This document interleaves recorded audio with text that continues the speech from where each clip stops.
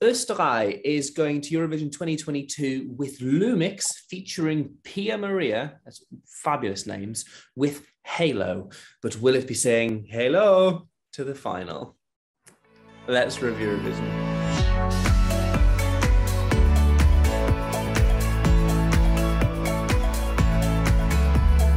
So Halo is going to Turin by Lumix and Pia Maria. Austria have had a fairly middling few years. They had their win with Conchita, obviously, in 2014, and then got 0 points the next year. They then finished a completely nonsensical third in 2018 with Cesar Samson and Nobody But You. Wrong. That is a great song. That is not. Song. It's awful. Right. It is. How did that win the jury vote? How did... You have no appreciation, Jack. I have appreciation. It's just shit, and it didn't. I mean, it was nice, but well, the music professionals in this world would disagree, wouldn't they? Well, music professionals were on something that night because there was how it didn't even do well in its semi-final. It didn't even. I think it finished third with the juries in its semi-final. How did it go from third in its semi to winning the jury vote in the final? Answer me that, madam. I cannot account for that, but all I know is it was a great entry. Anyway. Suspicious is what I'll say. And then last year they had Amen. It was one of the two songs called Amen. Both of them were fairly crap. But this year they've gone upbeat. It's the first time they've gone upbeat in quite some time. That's what they have to offer. Emily, are you liking what's on the table? I am liking what's on the table. I think it's really, really fun.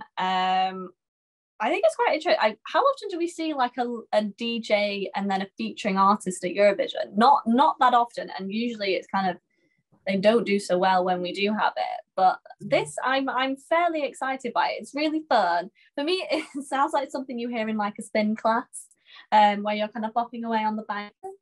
But yeah, I'm a big fan of this one. And my one concern is that I have seen a preview of a live performance where the vocals were, let's say, not good, which makes me kind of slightly concerned for the kind of the actual competition. But for me, it's really fun, and I really, yeah, I'm quite a fan of this one. I was pleasantly surprised. It's incredibly cheesy in terms of what actually, you know, if you're going to talk about what actually makes up a good song, it includes essentially nothing that would actually make kind of a good song. And the lyrics, are they meaningful? No, not particularly. You know, it feels a bit dated, you know, like it came out of kind of like the early 2010s. But, you know, we all love a bit of nostalgia. And for me, yeah, I'm a big fan of this one.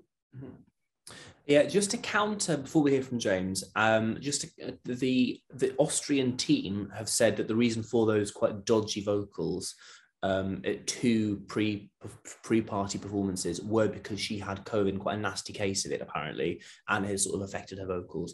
She has performed it since and it was better, so hopefully by Turin things will have improved, but that is, according to the Austrian team at least, why the vocals were quite questionable. We'll see. James, your thoughts?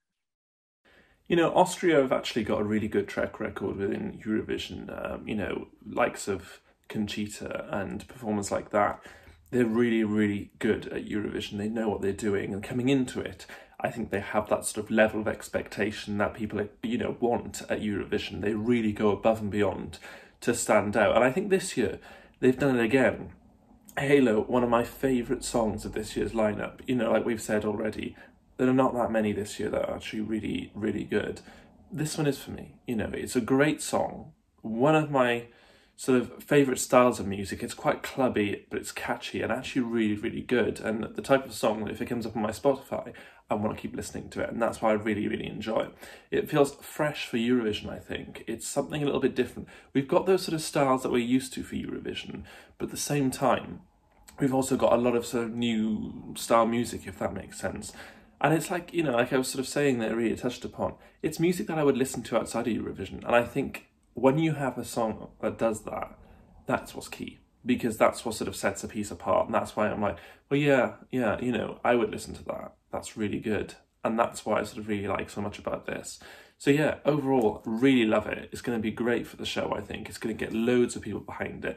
And I think as well, it'll do really well in terms of getting the leaderboard and get quite high as well. Could possibly be a bit of a winner. Shall I say that? I don't know. But I think it's very much a contender for the top of the leaderboard. So very, very positive reviews there from James. I'm very, very pro it. I'm not quite as enthusiastic as you two, because it's in all honesty, for the first 2 weeks after I started listening to it, I didn't make it to the end of the song. I got about halfway through and I was like, okay, I get it. Like, and then moved on. And I would always, I don't think I heard the end of the song for the first 2 weeks.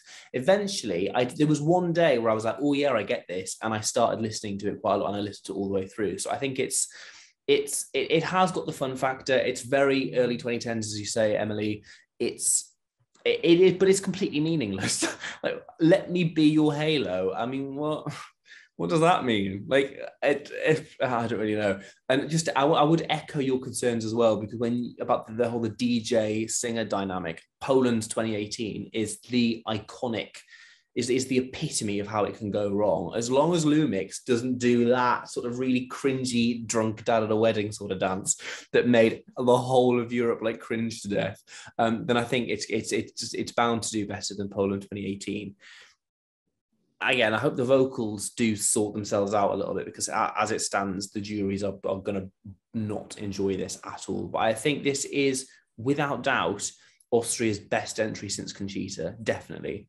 And I'm glad that they've gone for something a little bit different. This is not the type of thing Austria sends, so I'm glad that they're bringing it. So Austria is performing 13th in the first semi-final.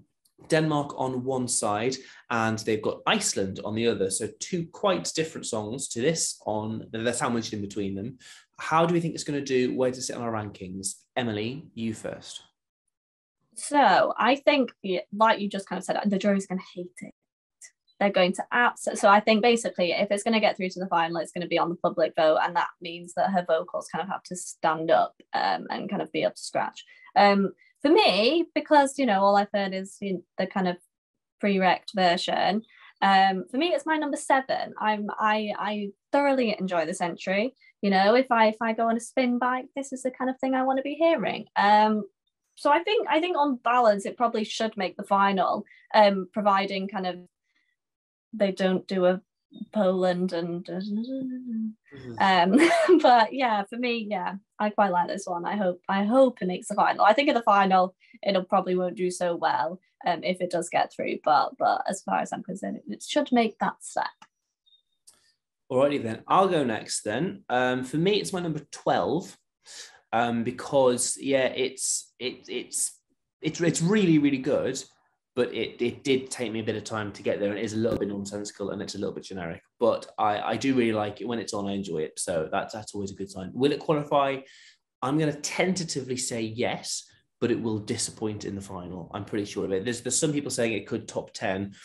I really don't. So things like this do not do all that well. So I really don't see it coming top 10. Finally, it deserves to be there. It absolutely deserves to be in the final.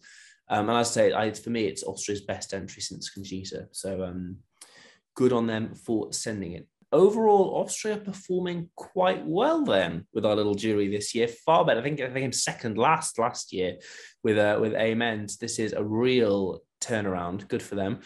Do let us know whether you agree with our positivity or whether you think we're completely overblowing it. Comment, like, subscribe. If you do subscribe, ding the bell thingamajig, you'll get told when we have videos. Do that, and also make sure you subscribe to us on Instagram as well. Follow us on Instagram at Eurovision to get all of our little posts there. Why not? Thank you very much for watching, and we'll see you next time.